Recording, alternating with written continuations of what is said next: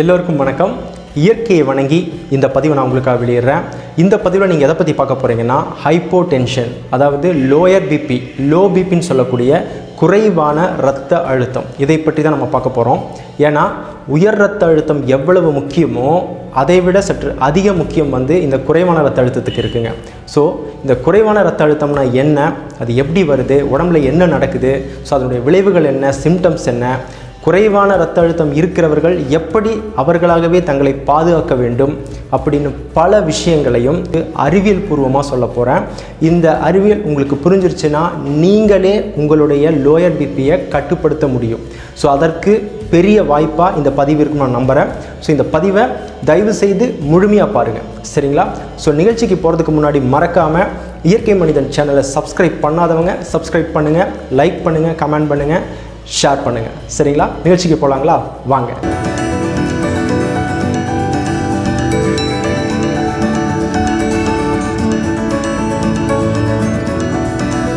சரிங்க, இப்போ குறைவான இரத்த அழுத்தம்னா என்னங்கிறத நீங்கள் முதல்ல தெரிஞ்சுக்கணும். அதாவது ஒவ்வொரு மனிதரின் உடம்பிற்குள்ளும் அவனுக்கு தேவையான ஆற்றல்களை, அதாவது அவனுடைய திசுக்களுக்கும் அவனுடைய செல்களுக்கும் அவனுடைய உறுப்புகளுக்கும் எல்லா பாகங்களுக்கும் சீராக ஆரோக்கியமாக இருக்கணும்னா அதற்கு தேவை சக்தி. அந்த சக்தி தான் இரத்தத்தின் மூலமாக நமக்கு கிடைக்குது.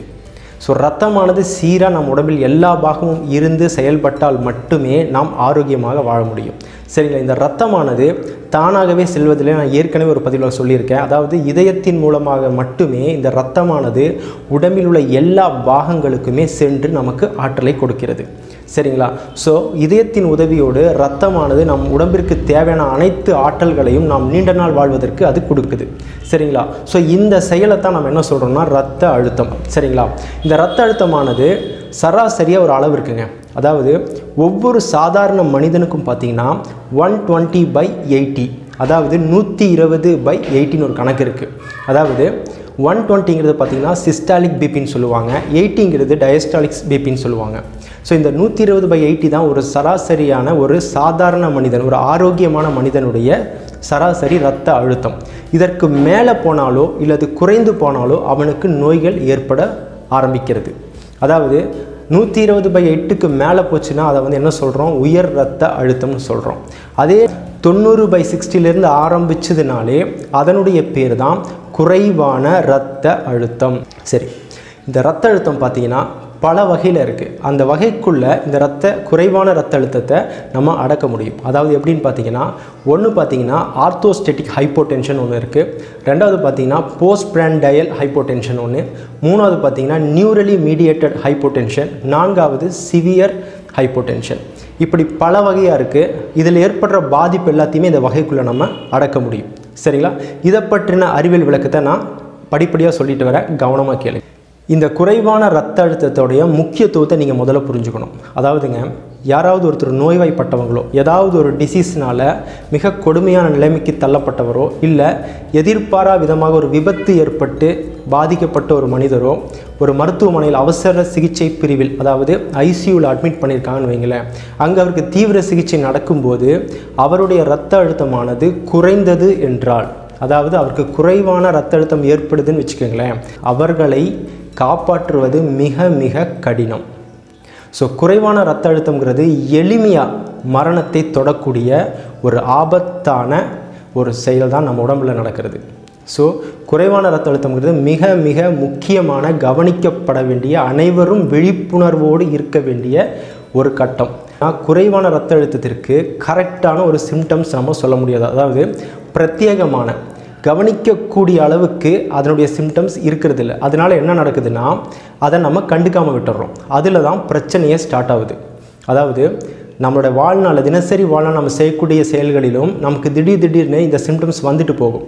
இதை நம்ம சீரியஸாக எடுக்காமல் வர்றதுனால கடைசியில் அது ஒரு மிகப்பெரிய விளைவில் கொண்டு போய் விடக்கூடிய அளவுக்கு இந்த குறைவான இரத்த அழுத்தம் இருக்குது. ஸோ அதை நீங்கள் புரிஞ்சுக்கணும். எந்த மாதிரி நம்ம அனுபவப்பட்டிருப்போம் நான் சொல்கிறேன்.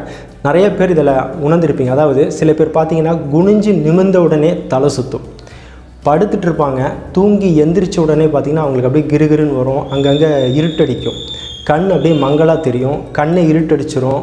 அதாவது இருக்கிற இடமே அவங்களுக்கு க்ளவுட் போட்ட மாதிரி, அதாவது ரொம்ப இருட்டாக ஃபீல் பண்ணுவாங்க, கண் சரியாக தெரியாது. அதுக்கப்புறம் பார்த்திங்கன்னா தலை சுற்றும். ரொம்ப நேரம் நின்றுருந்தாங்கன்னா தலை சுற்றி கீழே விழுவாங்க. அதே மாதிரி ஒரு பொசிஷனில் உட்காந்துருப்பாங்க, திடீர்னு எந்திரிச்ச உடனே தலை சுற்றும். சில பேருக்கு வாமிட்டிங் சென்சேஷன் வரும், மன உளைச்சல் ஆகிட்டே இருக்கும், தலைவலி அடிக்கடி வந்துக்கிட்டே இருக்கும், மசில் பெயினெல்லாம் இருந்துக்கிட்டே இருக்கும். ஜாயின்ஸு மசில்ஸ் கிட்டத்தட்ட உடம்பே பார்த்திங்கன்னா அடித்து போட்ட மாதிரி ஃபீலாக இருக்கும். எப்போ பார்த்தாலுமே படுக்க தோணக்கூடிய ஒரு நிலைமையெல்லாம் ஏற்படும். இதெல்லாமே காரணம் என்னென்னு பார்த்திங்கன்னா குறைவான ரத்த அழுத்தத்தினால தான். குறிப்பாக பார்த்திங்கன்னா மூச்சு திணறல் கூட வாய்ப்பு இருக்குது. இந்த லோ பிபி பார்த்திங்கன்னா ஆண்களை விட பெண்களுக்கு அதிகம். அதாவது பெண்கள் சில பேர் பார்த்திங்கன்னா திடீர்னு கோபப்படுவாங்க. அப்போ என்ன சொல்லுவாங்க, நம்ம எல்லாம் என்ன சொல்லுவோம், அவளுக்கு பிபி ஏறிடுச்சு அப்படிங்கிற எண்ணம் நமக்கு வரும். ஆனால் 50% பாசிபிலிட்டி என்னென்னா வெறும் பிபி ஏறதுனால மட்டும் இல்லைங்க, 50% குறைவான ரத்த அழுத்தம் வந்தாலும் நமக்கு கோபம் வரும். பெண்கள் அடிக்கடி கோபப்படுவாங்க, அப்புறம் மயக்கம் மட்டும் விழுந்துருவாங்க. இதுக்கு காரணம் என்னென்னு பார்த்தீங்கன்னா குறைவான ரத்த அழுத்தம். ஸோ இதோட சிம்டம்ஸ் இந்த மாதிரி தான் நம்மளுடைய சுற்றியும் நம்ம நடந்துக்கிட்டே இருக்கோம். இது வந்து தொடர்ச்சியாக இல்லாமல் பார்த்துக்கிறது தான் நம்ம செய்ய வேண்டிய விஷயம். சரிங்களா? சரி, இப்போ ஏற்பட்ட இந்த இவ்வளோ பிரச்சனை நம்ம உடம்புக்குள்ளே நடக்குது, அப்படி என்ன நடக்குது உடம்புக்குள்ளே அப்படிங்கிறத அறிவியல் பூர்வமாக சொல்கிறேன், கவனமாக கேளுங்க. இந்த குறைவான ரத்த அழுத்தம் எப்படியெல்லாம் ஏற்படுதுங்கிறத அறிவியல் விளக்கம் இதோ கேளுங்க. உங்களுக்கு நான் ஏற்கனவே இந்த வகைகள் சொல்லிட்டேன். அந்த வகைகள் எல்லாத்தையுமே உங்களுக்கு புரியணுங்கிறதுக்காக ஒரு 7ஆக பிரிச்சுட்டேன். அப்போ உங்களுக்கு இன்னும் ஈஸியாக இருக்கும். அதனால் இந்த 7 நான் சொல்கிறேன். முதல் காரணம் என்னென்னா இதயத்தின் இயக்க விசை குறைதல், அதாவது ஹார்ட் பம்பிங் மெக்கானிசம் பார்த்திங்கன்னா குறைவது. கார்னரி ஆர்டரிஸ்ன்னு சொல்லக்கூடிய இதயத்தில் இருக்கிற நரம்புகள் வந்து செயலிழப்பதனாலும் அதனுடைய ஆரோக்கிய குறைவுனாலும் இதயத்தின் ஆரோக்கியத்தின் குறைவுனாலும் பல நோய்களால் பாதிக்கப்பட்டு இதயம் பலவீனமடையும். அப்படி பலவீனம் அடையும் போது இதயமானது சீராக இயங்காது. அப்படி இருக்கும்போது உங்களுக்கு குறைவான இரத்த அழுத்தம் ஏற்படும். அதாவது இதயத்தினுடைய நார்மல் ரேட்லேருந்து அது குறையும். அப்போது பிளட்டானது உடம்பிற்கு தேவையான பாகத்திற்கு செல்லாது. ஸோ இப்படி ஒரு வகையில் குறைவான இரத்த அழுத்தம் வருது. சரிங்களா? இரண்டாவது காரணம் இரத்தத்தின் அளவு குறைதல். அது எப்படின்னு பார்த்தீங்கன்னா, அதாவது ஹீமோகுளோபின் குறைஞ்சா அனீமியா, அதாவது இரத்த சோகை ஏற்படும் போது உங்களுக்கு இரத்தத்தின் அளவு குறையும். சரிங்களா? அதே மாதிரி இன்னொரு விஷயம் என்னென்னா, ஏதாவது எதிர்பாராத விதமாக யாருக்காவது விபத்து ஏற்பட்டு கீழே விழும்போது, விபத்தில் பார்த்திங்கன்னா நிறைய பேர் இறக்க நேரிடுவதற்கு மிக முக்கிய காரணம் அவர்களுடைய இரத்தத்தின் அளவு குறைவது தான். ஏன்னா சராசரி மனிதனுடைய உடம்பில் பார்த்திங்கன்னா 5 லிட்டர் ரத்தம் இருக்கும். அதிலிருந்து 20% குறைஞ்சாலே நமக்கு உயிர் போகக்கூடிய நிலைமை ஏற்படும். ஸோ 25% ரத்தத்தை நம்ம இழந்துட்டோம்னு வச்சுக்கோங்களேன், மரணம் தான். அப்படி தான் விபத்தில் நிறைய பேர் சாகிறாங்க. புரியுதுங்களா? ஸோ ரத்தத்தின் அளவு குறைஞ்சாலும் நமக்கு லோயர் பிபி வரும். மூன்றாவது காரணம் என்னென்னு பார்த்தீங்கன்னா ரத்தத்தில் இருக்கக்கூடிய நீர் சத்து குறைதல். நீங்கள் எல்லாருமே கேள்விப்பட்டிருப்பீங்க. அதாவது வெயில் காலம் அதிகமாக ஏற்படும் போது பேப்பரில் பார்த்துருப்போம், இந்த வெயில் கொடுமைக்கு இவ்வளோ பேர் இறந்தாங்கன்னு. அது எப்படின்னா அதோட அறிவியல் விளக்கம் என்னென்னா, வெயில் சூரியனுடைய அதிக வெப்பத்தினால் பார்த்திங்கன்னா நம்மளுடைய உடம்பில் இருக்கிற நீர் சத்து உறிஞ்சப்படும். அப்படி உறிஞ்சப்படும் போது நம்ம ரத்தத்தில் இருக்கிற நீர் சத்து குறையும். அப்படி குறைய ஆரம்பிச்சிருச்சுன்னா நம்மளுடைய ரத்தமானது சீராக பாயாது, லோயர் பிபி ஏற்படும். அதனால தான் வெயிலில் நின்றுட்டே இருப்பாங்க சில பேர், அப்படியே மயக்கம் போட்டு விழுவாங்க, இறந்துருவாங்க. ஸோ இப்படி வெயில் காலத்தில் பார்த்திங்கன்னா மயங்கி விழுந்து சாவாங்க. இதுக்கு பேர் பார்த்திங்கன்னா சன்ஸ்ட்ரோக். அதாவது வயதானவர்கள் நிறைய பேர் இறக்கிறதுக்கு இதுதான் மிக முக்கிய காரணம். அதாவது ஒரு வீடியோ கூட பார்த்துருப்பீங்க, பார்க்கில் ஒருத்தர் நடந்து போயிட்டுருப்பார், அப்படியே கீழே விழுந்து இறப்பார். இதுக்கு எல்லாமே காரணம் லோயர் பிபி தான். அதே மாதிரி பார்த்திங்கன்னா சில நோய்கள், அதாவது பகரக்கூடிய சில நோய்கள், அதாவது டெங்கு காய்ச்சல், இந்த மாதிரி நோய்கள்லாம் பார்த்திங்கன்னா ரத்தத்தில் இருக்கிற நீர் சத்தை உறிஞ்சிக்கும். ஸோ இதனாலேயும் நமக்கு குறைவான ரத்த அழுத்தம் ஏற்பட வாய்ப்பு. மிக முக்கியமாக அடுத்தது பார்த்திங்கன்னா ஆல்கஹால் யூஸ் பண்ணுறவங்க, அதாவது நிறையா இந்த ட்ரிங்க்ஸ் பண்ணுறவங்க எல்லாருடைய உடம்புலையும் பார்த்திங்கன்னா ரத்தத்தில் இருக்கிற நீரின் அளவு குறையும். ஸோ ட்ரிங்க்ஸ் பண்ணுறதுனாலையும் அதிகமான ஆல்கஹால் எடுத்துக்கிறவங்களுக்கும் இந்த லோ பிபி வர மிக காரணம். ஏன்னா ஆல்கஹால் எந்த அளவுக்கு ரத்தத்தில் இருக்கோ அந்தளவுக்கு ரத்தத்தினுடைய நீர் சத்து குறையப்படும். சரிங்களா? நான்காவது காரணம் வயது முதிர்வு. இது எல்லா மனிதனுக்குமே ஏற்படக்கூடிய விஷயம். ஏன்னா அவனது வாழ்நாளில் அவன் பின்பற்றிய அந்த வாழ்க்கை முறையும் உணவு முறையும் அவனை வந்து மிக வீக்காகிடுச்சுன்னா ஈஸியாக அவனுடைய உடல் உறுப்புகள் எல்லாமே பாதிக்கப்படும். அதனால் என்ன ஆகுது, இதயமும் பாதிக்கப்படும். அப்படி பாதிப்புனால் உண்டாகும்போது இரத்த அழுத்தமானது மிக குறைந்து கொண்டே போகும். ஸோ இது வந்து இயற்கையாக அமைகிறது. ஸோ நம்ம எந்த அளவுக்கு ஆரோக்கியமாக இருக்கிறோமோ அந்த அளவுக்கு நமக்கு எந்த பிரச்சனையும் இல்லைங்கிறத இந்த இடத்துல நீங்கள் புரிஞ்சுக்கணும். சரிங்களா? அடுத்த காரணம் என்னென்னு பாருங்கள், இரண்டாவது இதயத்தை இயக்காமல் இருப்பது. உங்களுக்கு எல்லாருக்கும் தோணும், இரண்டாவது இதயமா அப்படின்னு ஒரு ஆச்சரியமாக இருக்கும். கண்டிப்பாக தெரியாதவங்க தெரிஞ்சுக்கோங்க, நம்மளுக்கு இரண்டாவது இதயம் இருக்குது. அது எங்கேன்னு பார்த்தீங்கன்னா நம்மளுடைய காலின் கீழ்ப்பகுதி, அதாவது கெண்டை தசைன்னு சொல்லக்கூடிய காஃப் மசிலை தான் நம்ம இரண்டாவது இதயம் சொல்கிறோம். ஏன்னா நம்முடைய உடம்பில் இருக்கிற இதயமானது தலை முதல் பாதம் வரை அதாவது அதோடைய பம்ப் பண்ணும்போது எல்லா பிளட்டுமே சீராக உடம்பிற்கு ஃபுல்லாக போய் திருப்பி ரிட்டர்ன் வரணும். அப்படி வரும்போது இந்த ஒரு மிஷினால் அது ஹெல்ப் ஆகுதுங்க. எப்படி நம்ம வந்து மோட்டரில் தண்ணி மேலே தொட்டிக்கு அனுப்புகிறோன்னா மோட்டரை போட்டு கீழேருந்து எடுக்கிறோம், அந்த மாதிரி கீழே போன அந்த ரத்தமானது மேலே கொண்டு வருவதற்கு மிக உதவியாக இருக்கிறது இந்த காஃப் மசில் தான். ஸோ அதனால தான் டாக்டர்ஸ் எல்லாம் நீங்கள் எப்போ போனாலும் என்ன சொல்லுவாங்க, வாக்கிங் போங்க, ஜாகிங் போங்கம்பாங்க. இது எதனால் சொல்கிறாங்கன்னா, அப்படியாவது உங்களுடைய இரண்டாவது இதயம் இயங்கட்டும் என்று தான். ஏன்னா இரண்டாவது இதயம் இயங்க ஆரம்பிச்சிருச்சுன்னா உங்களுடைய இதயத்திற்கான வேலை பழு இல்லாமல் ரொம்ப சராசரியாக இருக்கும், ஹெல்த்தியாக இருக்கும். இதயம் ஏன் உடனே வீக் அடையுதுன்னா அதுக்கு மெயின் காரணமே உடற்பயிற்சி இல்லாமல் தான். ஸோ உடற்பயிற்சியோட மிக முக்கிய காரணமே என்னென்னு பார்த்தீங்கன்னா, அதோடைய அறிவியல் விளக்கமே என்னென்னா இரண்டாவது இதயத்தை இயக்குவது. ஸோ இதை மறந்துடாதீங்க. ஸோ அடுத்த காரணம் என்னென்னு பார்த்தீங்கன்னா, நம்மளுடைய எண்டோக்ரைன் கிளாண்ட் வந்து பாதிப்படைஞ்சா, அதாவது நாளமில்லா சுரப்பிகளில் ஏதாவது பாதிப்பு உண்டாயாலும், அதாவது பார்த்திங்கன்னா பேன்கிரியஸ்ன்னு சொல்லக்கூடிய கணையத்தினால் ஏற்படுற பாதிப்பு, உங்களுக்கு வந்து இந்த நம்மளுடைய தைராய்டு ப்ராப்ளம், ஸோ இந்த மாதிரி பிரச்சனையெல்லாம் ஏற்படும்போது உங்களுக்கு குறைவான இரத்த அழுத்தம் ஏற்பட அதிக வாய்ப்பு இருக்குது. கடைசி 7வது காரணம் என்னன்னா, உங்களுக்கு தெரியாத ஒரு விஷயமா இருக்கும் இது, அதாவது அதிகமாக உணவு உட்கொண்டால் நமக்கு குறைவான இரத்த அழுத்தம் ஏற்படும். அதாவது எப்படின்னா, நம்ம வந்து 3 வேளை சாப்பிடுவோம். ஒவ்வொரு வேளை நம்ம சாப்பிடும்போது அதனுடைய சுவை அதிகமாக இருக்கிறதுனால நம்ம என்ன பண்ணுறோம், அதிகமான உணவை ஒரே நேரத்தில் சாப்பிட்றோம். இது சாப்பிடும்போது என்ன ஆகுதுன்னா, நமக்கு குறைவான இரத்த அழுத்தத்திற்கு மிகப்பெரிய வாய்ப்பு அமையுது. இது எப்படின்னா, நம்ம சாப்பிட்ற உணவானது வயிற்றில் அளவுக்கு அதிகமாக இருக்கிறதுனால ஒட்டுமொத்த உடம்புடைய எனர்ஜி எல்லாமே வயிற்றுக்கு தேவைப்படுது. அப்போ என்னன்னா, தலைக்கு போகிற ரத்தமானது தலைக்கு போகாது, எல்லாமே வயிற்றுக்கு போய் அதை டைஜஸ்ட் பண்ண முயற்சி பண்ணும். அதனால தான் சில பேர் பார்த்திங்கன்னா நல்லா சாப்பிட்டுட்டு இருப்பாங்க, சாப்பிட்டு முடிச்சுன்னா லைட்டாக பார்த்திங்கன்னா அவங்களுக்கு தலை சுற்றும், கண் இருட்டடிக்கும். அதோடைய அறிவியல் விளக்கம் இதுதான். சரிங்களா? இப்படி 7 காரணங்களால் தான் நமக்கு குறைவான இரத்த அழுத்தம் ஏற்படுது. ஸோ இந்த அறிவு உங்களுக்கு தெரிஞ்சிருச்சுனாலே நீங்கள் உங்களை கட்டுப்படுத்திக்கக்கூடிய ஒரு வாய்ப்பு கண்டிப்பாக அமையும் நான் நம்புகிறேன். சரி, இப்படியெல்லாம் ஏற்படுற லோயர் பிபினால் நமக்கு என்னென்ன விளைவுகள் ஏற்படுது அதை நீங்கள் கண்டிப்பாக தெரிஞ்சுக்கணும். அதாவது நல்லா ஞாபகம் வச்சுங்க, முதல்ல நம்மளுக்கு ஹார்ட் ப்ராப்ளம் வரும், அதாவது இதய நோய்கள் அதிகமாக வரும். அதே மாதிரி ஹார்ட் அட்டாக்கும் வரும். அதனுடைய விளக்கம் என்னென்னா, ரத்தமானது சீராக போகலைன்னா உங்களுக்கு கார்னரி ஆர்டரிஸில் போகக்கூடிய பிளட்டு வந்து போகாது. ஏன்னா அந்த ஆர்டரிஸ் சிறிய நரம்புகள் எல்லாம் ரத்த நாளங்கள் எல்லாமே பார்த்திங்கன்னா சுருங்க ஆரம்பிச்சிடும்.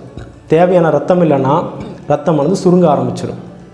ஸோ ஹார்ட் ப்ராப்ளம் வரும், ஹார்ட் அட்டாக் வர்றதுக்கு பெரிய வாய்ப்பு இருக்குது. 2வது விஷயம், ஸ்ட்ரோக் வர வாய்ப்பு இருக்குது. அதாவது தலைக்கு மேலே சீராக உங்களுக்கு ரத்த ஓட்டம் இல்லைனாலே உங்களுக்கு பல பிரச்சனைகள் தலை மூலிமா, மயக்கத்திலிருந்து நான் சொன்ன அந்த ஆர்த்தோஸ்டாட்டிக் ஹைப்பர்டென்ஷன் எல்லாமே அதில் தான் வர்றது. ஸோ அத்தனை விஷயமே பார்த்திங்கன்னா அதில் உங்களுக்கு ஸ்ட்ரோக் வர வரைக்கும் கொண்டு போய் விட்டுரும்.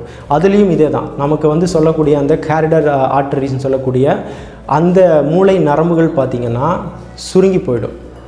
ஸோ நான் சொன்ன மாதிரி ரத்தம் சீராக ஓடலைன்னா எப்படி நரம்புகள் சுருங்குதோ அதே மாதிரி மூளை நரம்புகளும் சுருங்கப்பட்டு அங்கேயும் உங்களுக்கு தனது வேலையை செயலிழக்க செய்திடும். அதாவது மூளையில் ஒரு பகுதி வந்து செயலிழக்காமல் போச்சுன்னா உடம்பில் இருக்கிற ஒவ்வொரு உறுப்பும் ஆஃப் ஆகிட்டு வரும்.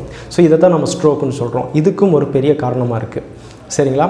அதுக்கப்புறம் அதே மாதிரி ரொம்ப நேரம் நிற்கிறதுனால, நான் சொன்னேன் இல்லைங்களா, நம்ம காஃப் மசில் இயக்கிறது, அது ரொம்ப நேரம் பார்த்திங்கன்னா அது குழந்தைகளுக்கு ஏற்படும். அது என்ன சொல்கிறாங்கன்னு பார்த்தீங்கன்னா நியூரலி மீடியேட்டட் ஹைப்போடென்ஷன். அதாவது இப்போ நீங்கள் குழந்தைகள்லாம் பார்த்தீங்கன்னா ஸ்கூலில் பார்த்தீங்கன்னா ப்ராயில் நின்றுட்டுருப்பாங்க.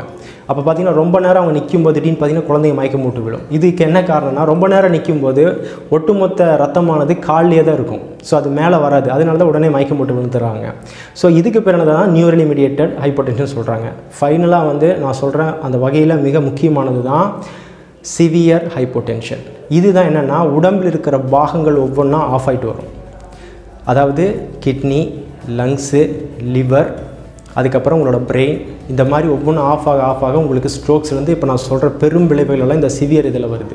இது எப்படின்னா, இந்த சிம்டம்ஸ் பார்த்திங்கன்னா நம்ம அப்படியே விட்டு என்னாச்சுன்னா சிம்டம்ஸ் அடிக்கடி வரும்போது கவனிக்கிறதில்ல. நம்ம எப்போவாவது ஒரு நாள் வர்றதுக்கும் அடிக்கடி வர்றதுக்கும் வித்தியாசம் இருக்குது இல்லைங்களா? ஸோ அடிக்கடி வர்றவங்கெல்லாம் என்ன பண்ணுறீங்கன்னா, இந்த சிம்டம்ஸ் பார்த்தோன்னே தயவுசெய்து நீங்கள் போய் உங்களுடைய மருத்துவரை அணுகி அதற்கு உண்டான சிகிச்சையை எடுங்க. இல்லைனா முன்கூட்டி அதுக்கு ப்ரீகாஷன், முன்னெச்சரிக்கை நடவடிக்கை உடனே எடுக்க ஆரம்பிச்சிட்டிங்கன்னா அது தொடர்ந்து அந்த சிம்டம்ஸ் உங்களுக்கு வராது. சரிங்களா? சரி, சொன்ன மாதிரி அடுத்த விளைவு பெரும் விளைவு அந்த ஸ்ட்ரோக் சொன்னது. அதுக்கப்புறம் பார்த்திங்கன்னா கிட்னி ஃபெயிலியர் ஆகும்.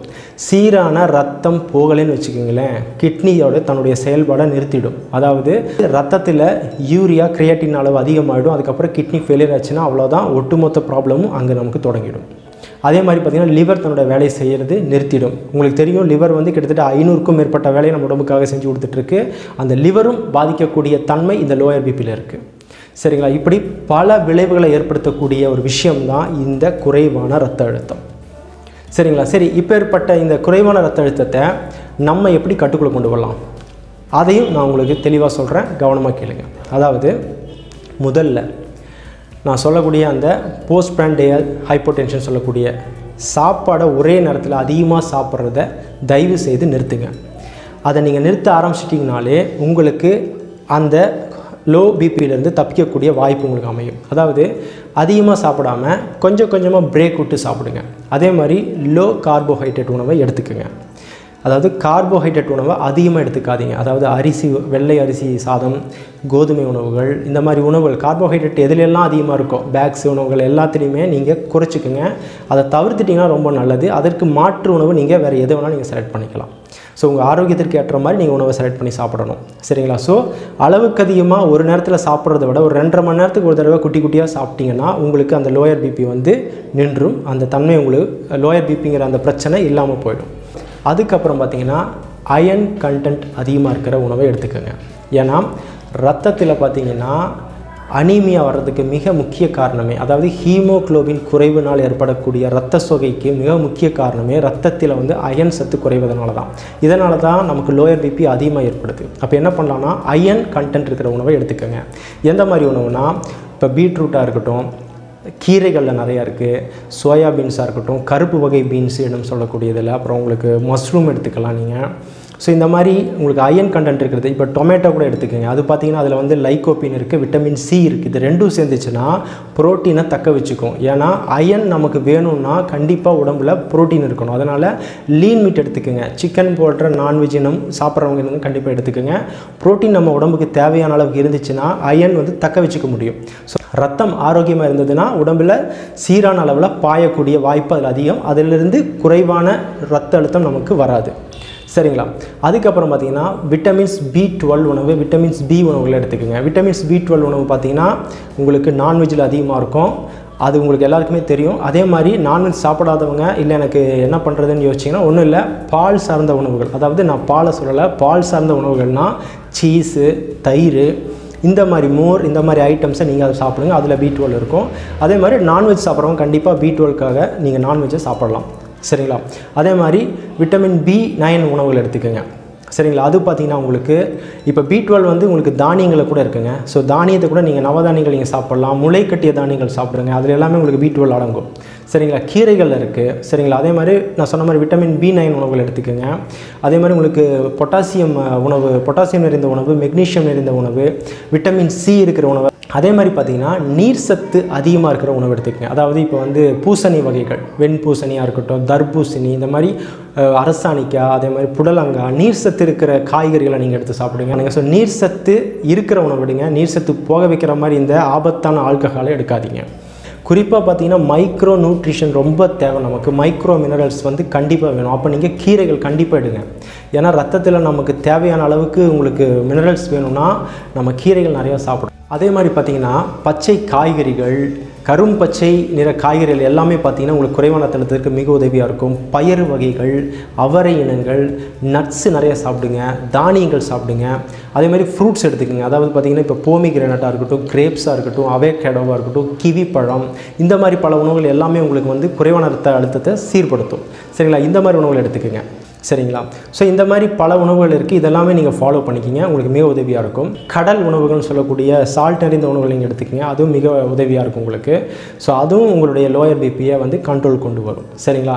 ஸோ மறந்துடாதீங்க, பொட்டாசியம் கண்டென்ட் இருக்கிற உணவுகள் எடுத்துக்கோங்க, மெக்னீஷியம் கண்டென்ட் இருக்கிற உணவுகள் எடுத்துக்கோங்க. அப்புறம் லோ கார்ப் உணவை நீங்கள் எடுத்துக்கோங்க. அதாவது குறைந்த அளவு ஃபேட் இருக்கிற உணவு எடுத்துக்கோங்க, ஹை ப்ரோட்டீன் இருக்கிற உணவு எடுத்துக்கோங்க. இந்த மாதிரி உணவுகள்லாம் நீங்கள் செலக்ட் பண்ணி சாப்பிட்டிங்கன்னா உங்களுக்கு லோயர் பிபி வராது. சரிங்களா?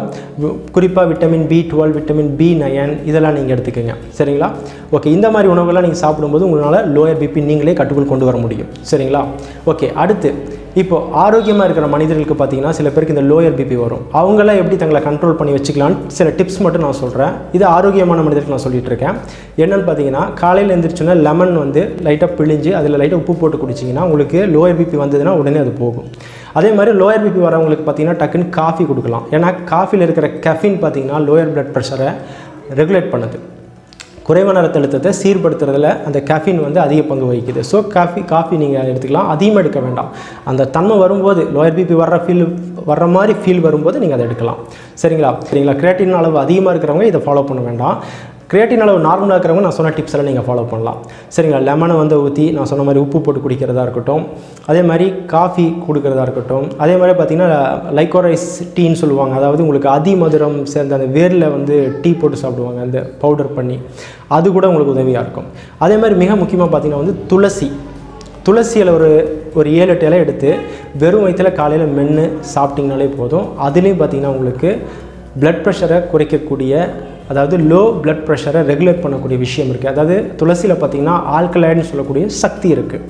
அது மட்டும் இல்லாமல் பொட்டாசியம் இருக்குது, விட்டமின் C இருக்குது, மெக்னீஷியம் இருக்குது. இதெல்லாம் உங்களை குறைவான ரத்த அழுத்தத்தை சீர்படுத்தும்.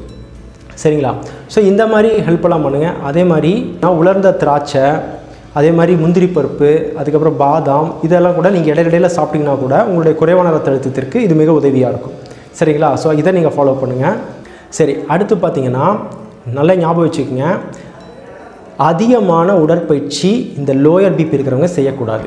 சரிங்களா? ஏன்னா வெயில் காலங்களில், குறிப்பாக வெயில் காலங்களில் அதிகமான உடற்பயிற்சி செய்திங்கன்னா அதிகமான நீர் வெளியேறும்போது லோயர் பிபி வந்து மயக்கம் போட்டு விடுவீங்க. அப்போ என்ன பண்ணணும்னா, எக்ஸசைஸ் பண்ணுற டைமில் அதிகமான நீர் ஆகாரம் கையில் வச்சுட்டு அளவாக எக்ஸசைஸ் பண்ணுங்கள்.